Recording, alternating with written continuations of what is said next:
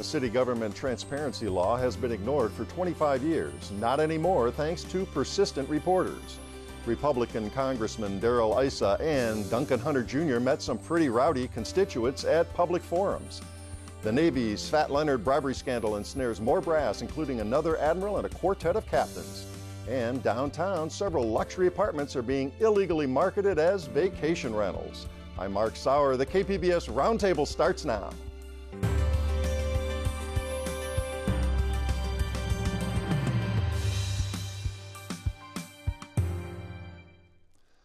Welcome to our discussion of the week's top stories. I'm Mark Sauer, and joining me at the KPBS Roundtable today, reporter Lori Weisberger covers marketing and tourism for the Union Tribune. Hi, Lori. Hi, good to be here. Good to see you today. Reporter Brad Racino of iNewsSource. Hi, Brad. Hey, Mark. Good to have you back today. Greg Moran, who covers legal affairs for the Union Tribune. Hi, Greg. Hey, Mark. Good to see you. And reporter Joshua Stewart, also of the San Diego Union Tribune. Hi, Joshua. Hi, Mark. Well, few ballot initiatives ever got this kind of support. In 1992, 86% of San Diego voters backed a measure calling for those doing business with the city to be clearly identified and to state the precise nature of their city involvement. But in 25 years, that law has never been enforced. Brad, start with some history. How did this law come about back then? This law started because in 1992, the city wanted to do a real estate transaction, $47 million, to buy affordable housing. One of the city council members wanted to know who they were doing business with, and he was not getting a prompt answer. So he did some digging on his own and found that the person was allegedly the second highest ranking member of the mafia. And that created a lot of problems after that. And because of that, he and the mayor agreed that that should never happen again. The city should just know who they're doing business with. And that's how it started. So that's the rationale. We ought to know who we're doing business with, who's involved in these organizations, and if there's anything nefarious going on. Yeah. Public ought to know. Just like you would do in private business. Okay. Now, excuse me, what did the 1992 law, what did it specifically mandate? Well, it's a pretty short law. It's only 4 paragraphs long. We'll talk about that. That led to part of the problem. But the main point of it is that it requires, for any kind of transaction, real estate, contracts, leases, requires a full and complete disclosure of the name and identity of any and all persons directly or indirectly involved in that transaction and the precise nature of all interests of all the parties therein. Okay, and that caused some problems because it's pretty open to interpretation when it's that's short and specific. Right, it's pretty vague, and that came about, I mean, the vagueness was a problem almost immediately. There was, we found this memo from someone in the city to the city attorney saying, you know, how do we interpret this thing? What does indirect interest mean? What does this mean? What does that mean? And that kind of started this chain reaction of city attorneys constantly having to try and clarify this thing. All right, we're going to jump back and forth in time a little bit. Here's new Councilwoman Barbara Bree, hasn't been there very long. She's a bite here describing why she says we need to know who we are dealing with. If one day you're doing business with ABC Landscaping and it's owned by Joe and Jill and they do a bad job and you decide as a city you don't want to do business with them again, and the next day DEF Landscaping applies to do business with the city and it's still owned by Joe and Jill, you need to know that. All right, that's a benign example compared with what we were talking about that actually caused this in the first place. But this was wildly popular with voters, right? As I said at the outset, it got a huge support. Yeah, there was no public opposition to it at all. I mean, everyone, I think, looked at it and said, yeah, it's common sense. We should do this. 86% of voters approved of it. And that was 25 years ago. And off we go. So back then, city attorney was John Witt, and he offers to go in and fix this vagueness you were talking about here and try to get some of these definitions to these things. And what happened? He gave the city council kind of a blueprint to proceed, right? Yeah, and he started what I call in the story a tradition among city attorneys of doing this. All they can really do is offer their clarifying language and interpretations and give it to the council to do something with. So Witt did it, and then a few years later, Mike Aguirre did it, and then a few years later, Jan Goldsmith did it, and here we are, and it's been 3 different people doing this. Well, it's hard to understand with all the financial woes and all the struggles the city had gone through here, that so many businesses competing for city contracts, and give us a scope of this. How many? We're talking about a lot of money each year. We're talking about, I mean, we did the initial investigation into this last year, and the numbers were more than 1,000 companies doing more than $3 billion in business. All right, that's a heck of a lot of dough. So why wasn't this embraced by city leaders, especially when, you know, there's so much financial woe and so much a call for transparency? It really depends on who you talk to. If you talk to the skeptics like Mike Aguirre, he says he had a great quote. He said, in San Diego, the government itself has been shaped by those who systematically abuse it. And that there's layers of LLCs used to hide not only who's behind various projects, but where the money's coming from to influence people. So if you talk to the skeptics, they don't want to change things. If you talk to people inside the city, they say, well, this is really hard to implement. What's the cutoff? If a guy goes out and buys paper clips for the city, then you have to know who the paperclip company owner is and all their stockholders and things. So there's a little bit of a hurdle to jump through when it comes to the logistics of implementing this thing. But if you just go back to the vote, I mean, this is a law. Voters wanted it, so. And it was there, and they overwhelmingly wanted it. I mean, couldn't you put some threshold, say, the CEO and anybody who's handling X amount of dollars for a company with this contract would be... Yeah, and those thresholds have been proposed. There's been, in those city attorney memos to different council members, they've laid that out, 5%, 10% ownership. So I found it Lori? interesting that when you were, I guess, testing the law and seeking information, and in one case you were going to real estate assets and asked them for information about some projects, and their answer was, I'm sorry, we cannot be responsive to your request.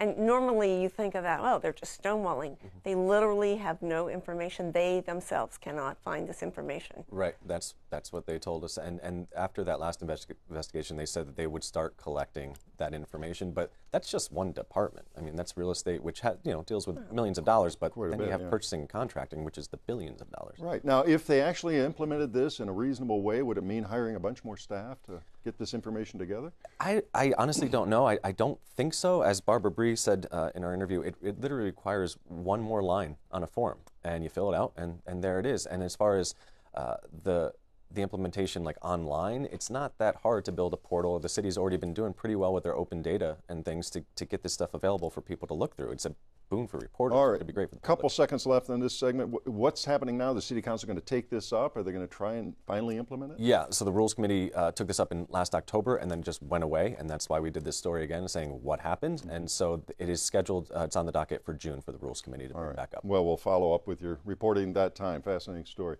We're going to move on. Republican members of Congress in the Donald Trump era may want to forego their recess trips back home and stay in Washington. That's because Democratic protesters, highly organized, motivated, loud and angry, are demanding public in-your-face meetings with GOP representatives. Both Darrell Issa in North County and Duncan Hunter in East County felt constituents' wrath recently. Jocelyn, set the scenes for us. Start with Darrell Issa. What was it like up at that meeting? Well, by all accounts, it was quite raucous. There was several protesters that had showed up to come and press him and confront him about various policies and items on the Trump agenda. He actually had two sessions because there was so much interest. There was one, and then right thereafter, they cleared out the community center and brought in the next wave of people. And like at Republican events across the country, they've been confrontational. There's been some yelling and shouting and accusations, and quite frankly, it's these sorts of events have been some of the liveliest that have occurred in a while. And same thing at Duncan Hunter Jr.'s event there in East County, right? Very similar. It was probably I was at Hunter's, and by talking to my colleagues, it seems like it was even more raucous at Hunter's. When I was there, people were closer than you and I are right now, yelling at each other, practically able to smell what they had for breakfast, and were throwing insults at each other as well as at the congressman. The congressman, to some extent, seemed to actually, enjoy it. He would goad some of the critics by singing Queen's "We Are the Champions" to, get a little bit of a rise out of them. We won, get over it is kind of that was the message. The thing there, and again, there were some supporters there, but at each one, as I understand from the reporting, the protesters outnumbered the supporters. Yes, and significantly. Security at Hunter's was out in mass, both private security as well as around 14 additional sheriff deputies just to keep things in line. Yeah. And fortunately, I think that the most serious thing that anyone had to do is just tell people to cool off. Now, what were some of the big issues, the things they wanted to confront these congressmen about? Healthcare was a big one. There was a lot of people that do not want to see Obamacare disappear. They are concerned about losing coverage, or they're concerned about changes in their premiums. So there's a lot of people demanding that there not be any sort of changes that would leave them without insurance. Some of the things they're hearing about in this so-called Trump care proposal here that's struggling to get its way through the House, much less the Senate at this point. We do have a bite I wanted to set up here. Issa has not really exactly been towing the House Republican line on health care. Here's a clip from his town hall. I do not believe that we can strip away both employer and individual mandates and not find both a carrot and a stick to get people to be financially, fiscally responsible for their own decisions. Carrot and stick. What's he mean? He's not happy with the bill, obviously. Yeah, Issa says that he can't support it in its current form, but he hasn't said what particular matters within this bill he takes issue with, and he hasn't suggested any sort of amendments that he would like to see occur. But you know, the bill provides subsidies to encourage people to buy insurance, so that could be one of the carrots. Oh, and go ahead, Greg. Aside from the theater of these here and around the country, I mean, is there anything, substantive coming out of this that the congressmen are taking away from it, or that the people who go are feeling good about it? I mean, what's, the thing that gets the most publicity is the raucousness, but right. Is there any real substance going on? I think that the biggest substance is the tone. I think they're getting the temperature of their constituents. They're understanding what issues matter to them. In terms of practical policies that they can take back, or I haven't seen much of anything. But in terms of positions that their constituents would like, I've seen a whole lot more. Mm-hmm. Lori? In terms of holding these meetings, is it sort of for these congressmen? Is it sort of damned if you do, damned if you don't? Would you be criticized if you don't schedule them? But boy, if you hold them, then your antagonists outnumber your supporters. Is it sort of a can't win? Well, as Hunter had his event at a music hall, which was kind of appropriate because he had to face the music on it. It's one of those things where if they don't have these sorts of meetings, come November next year, their opponents are going to gives them a club to beat them with. Say, where were you? You weren't listening to us, and you've been ignoring us, and now you want another 2 years. Yeah, we're clamoring for meetings, and you won't even come out. Let's, for equal time here, let's give a bite from Hunter here on that same issue regarding the health care. If we demonopolize it, we allow any insurance company to pop up, different hospitals to pop up, without a federal overarching tyranny over it. We will have less expensive insurance, less expensive health care, and things will be better. Now you hear a little more of the noise there. The folks at least let Issa speak. Now we should note, these are two different congressmen politically, in that the Issa in East County is a pretty safe district here. I'm sorry, Hunter in East County. Issa barely squeaked through, a very, very close vote. Took a while to even count the votes here. And he's got to basically come back to the middle, because the opponents are lining up against both of these folks, especially Issa. Yeah, that's correct. Issa's race last year against Doug Applegate, who is running against him again, was the closest race in the country by any sort of way that you look at it. It was 1,600 votes. That's nothing. And he has a second challenger as well, Mike Levin, an Orange County Democrat, who is entering the race. Levin's, an environmental attorney, and he previously ran the Orange County Democrats, so he knows the area as well. It's not it's not like last year when the race really started to begin the day after the primary, when Applegate was so close. Now much challengers have 20 months to plan, to fundraise, to attack Issa. It's a much different. And even Hunter's getting some, again, the safe district, but he's getting some opposition already too. Yeah, that's right. Well, we'll see that as we go along next year. Going to be a very interesting election year, and it'll be upon us before we know it. We got to move on to our next segment. The Navy's ongoing Fat Leonard bribery scandal keeps expanding like a sumo wrestler's waistline. 9 more Navy officers and an admiral included were indicted this week on bribery, conspiracy, and other charges. Greg, start by reminding us who Fat Leonard is. We love the colorful name here, and it's a big scandal, though, and it's been going on a long time. He's a big man, and this is a big deal for the Navy. Fat Leonard is the nickname that is in all the court documents, and that was the nickname of a guy named Leonard Glenn Francis. He was the chief executive and the owner of a company called Glenn Defense Marine Asia. This is a company that's in the ship husbanding business. They're defense contractors that basically sign contracts with the Navy so that when Navy ships pull into foreign ports and they need fuel and water and ground transportation and all kinds of things, the local husbander will provide those. Now, we do have, just to bolster what you're saying here, a clip from Glen Marine on what they do, a little promotional clip. Let's hear that. Its scale of operations spans 54 million square miles, represented by a global network of 9 regional offices that have operated in more than 32 countries. Its specialized team of professionals is dedicated to providing unrivaled value to its clients in the areas of naval fleet support, total marine husbanding, and passenger cruise terminal operation. Well, some of those clients got a little more than they even bargained for, didn't they? What's the government's main overview on their case? The nut of this case, which is now entering its 4th year, is pretty simple. Leonard would get his hooks into officers in the Navy on these ships by bribing them or giving them gifts, incredibly expensive dinners, expensive watches, free travel, paid for their hotel rooms, and many, many uses of prostitutes.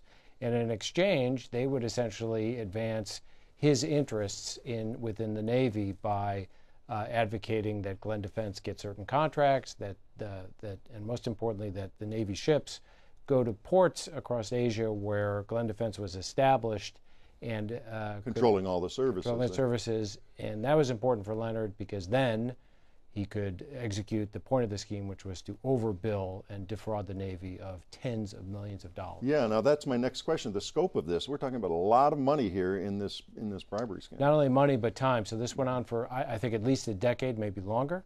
Francis has pleaded guilty, did so several years ago by now, and has been cooperating since. And in his guilty plea agreement, they sort of acknowledge about $35 million in ill-gotten gains from this scheme. I think everybody thinks that is not the total nut, it's got to be a lot more than that. So it's not over, even though the fat Leonard is singing. Now, we had a bunch of indictments this week. The big thing that caught the headline was the Admiral here. What were some of the specifics there? Yes, it was a very interesting, this is a 78-page indictment. It's the longest and most detailed indictment that's been issued so far in this case. 26 people have been charged so far.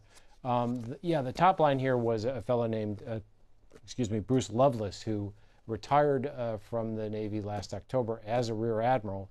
He was the Director of Naval Intelligence, rose to a very high level in the Pentagon and in the service. He is charged in the indictment for conduct that occurred in like 2007, 2008, when he was a captain in the Navy, and where he availed himself of Leonard's largesse, which included free hotel rooms, nice dinners, and prostitutes. And there's some graphic stuff in this latest court filing. Very salacious stuff about assignations with prostitutes in hotel rooms. There's a phrase of the rotating carousel of prostitutes, which I think will go down in naval history, as well as a raging multi-day sex party in one of the hotels. Right, Brad? It always boggles my mind when there's scandals of this size. And in your reporting, do you have any idea of how did it get this far? How are there this many people at these where's the levels? auditors? Where are the auditors, the safeguards? Yeah, exactly. I think there are two answers to that. One is that throughout the pendency of this, there were people within the Navy, within the service, who were shooting up flares to NCIS and to other people saying, look, we're getting gouged by this guy. Do something with this guy. But he had enough people kind of on his payroll who would run interference for him. One of the people who was indicted and has already pleaded guilty in this was an actual NCIS agent who was feeding him confidential information about the investigations. This was a very... The Don had a lot of buffers. He did. He knew exactly where he was going. He targeted people on the command staffs of the fleet. This was in the 7th Fleet, who had this ability and this influence to kind of direct ships or have some input into where the ships go. He had somebody watching his 6 telling him who was investigating and who was not. He had these other people who, when competitors would complain about him, would run down competitors and challenge people in the Navy about whether they're favoring him. So that was one. The other one is, I was told, I did a large take on this about a year ago, that the Navy has, the ship husbanding business has really grown a lot as the Navy has kind of cut back on providing those services itself. And while that part of it expanded, they didn't expand kind of the back shop. They cut the auditors, they cut the investigators, and they haven't done. Did any of the, not so much the financial stuff, but in the course of this, before these more detailed indictments came out, did any of the partying and expensive entertainment, any of that salacious stuff leak out? in the rumor mill, or was that pretty tightly wrapped until the indictment? I've gotten the impression that if you were in the Pacific and pulling into ports, you knew who Leonard was. He was a well-known guy who was always there on the pier with a big bottle of Chivas or something, and hail fell well met. I think it would be hard to keep that entirely secret, although a big part of this indictment and these other indictments is the steps that they took to conceal their involvement with. All right. Well, we'll see what happens as these cases move through here, and a lot more to come on that story. In an alluring pitch for those planning a trip to San Diego, a stay-in-style downtown in an apartment with dazzling views, luxury kitchens and baths, a fancy gym, an easy walk to fine restaurants and bars, a hot market has sprung up for luxury pads rented by the night, a practice that's controversial and likely illegal. Lori, how are these folks hooking up with travelers looking for a place to stay? Well, our favorite online platforms, things like Airbnb, VRBO, and a website I hadn't been familiar with until the story called Stay Alfred. And so they were finding him. And when you go on Airbnb, less so for VRBO, when you go on Airbnb, you can't really necessarily tell or look for an apartment. You're just looking, so you're thinking you're getting a condo or a home. You don't know what you're getting, and they're not giving addresses. And they don't give addresses. So and on the other sites, on Airbnb, you cannot search apartment. They won't let you. So it was kind of difficult to even find where they are. But word of mouth, we learned that there were a lot of these. Yeah. Now, how much do they go for each night? Some of these luxury places downtown. We saw some as low as 115, but a lot of them can go 200, maybe as high as 300 a night. But of course, you can get a unit with more people that can stay in it. All right, and most of the leases prohibit this nightly rental activity, right? Right, and even one major landlord has sued Airbnb over this. But yeah, they do. Except, we were hearing though that maybe some landlords are claiming that it's not allowed, but they're kind of in cahoots with it because it takes a while to fill these high rises with hundreds of units. We can never substantiate that, but so they might be wetting their beaks too, or just a way to get some revenue during that long lease-up period for a high rise. All right, now our new city attorney, Mara Elliott, she's issued an opinion which kind of differs from what's been considered in the past regarding the fact this isn't really permitted here in San Diego. Yeah, now that's an even bigger issue, and that's all going to come to head next Friday when there's a council committee hearing. But yes, all her previous predecessors all said that the law is just very unclear on this, but she's saying we have what's called a permissive zoning ordinance, and if it's not listed in the zoning ordinance, it's not permitted.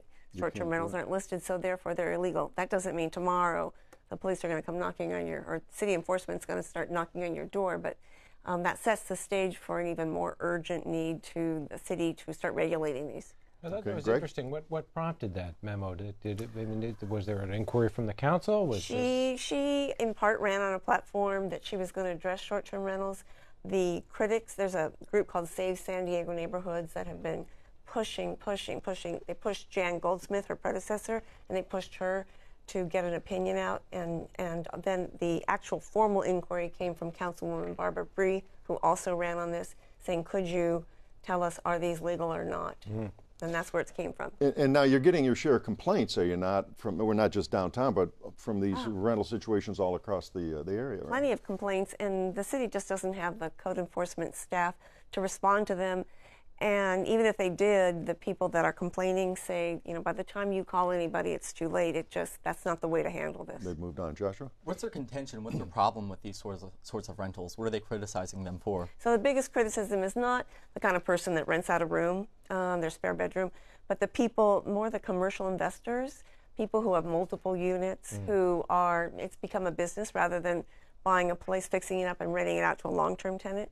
They're doing it for these short-term rentals, and a lot of late-night parties, vacationers. When you're on vacation, you want to let loose, and so you don't have to be college kids. It can be anybody, and so it's very loud for the next-door neighbors. That's the biggest complaint. It's disrupted a peaceful, single-family neighborhood. And apartment owners must get the complaints. You say some early on, and given the situation might be in cahoots, but your story even mentioned one that was thinking of just building an apartment and renting it out just by the night, not even having regular leases. Right. Well, this developer said in Little Italy said that he could make more money doing that than long-term leases. So next week we're going to have the city council take this up in committee. Is that going to be, as we were saying earlier, a 15-hour hearing? Fourth, yes, because this is about the fourth time they've done this, because there is no consensus. Maybe with the new council, but there's been no consensus, and it always has been at least 6-7 hour hearing, and both sides with equal numbers come Brad? show up. A big player in this is the hotel industry, right? That in your story they had the study that was Yeah, you know direct what's competitors. You know what's interesting is nationally the hotel industry has been a big player, but when I've gone to all these hearings, the hotel industry's been very low key about it. They haven't made a big deal about it. Frankly, the hotel industry is doing quite well right now in San Diego and elsewhere, but it's the real foes of this. You're right, the hotels, but haven't been the real foes in San Diego. It's been these single-family neighborhoods. All right, we're out of time, but we're going to look forward to your story next week and see what happens as the council takes this thing up. Well, that wraps up our St. Patty's Day edition, another week of stories on the KPBS Roundtable. I'd like to thank my guests, Lori Weisberg of the San Diego Union-Tribune, Brad Racino of iNewsSource, Greg Moran, also of the Union-Tribune, and just to round it out, Joshua Stewart, also of the Union-Tribune. A reminder, all the stories we discussed today are available on our website, kpbs.org. I'm Mark Sauer. Thanks for joining us today on the Roundtable.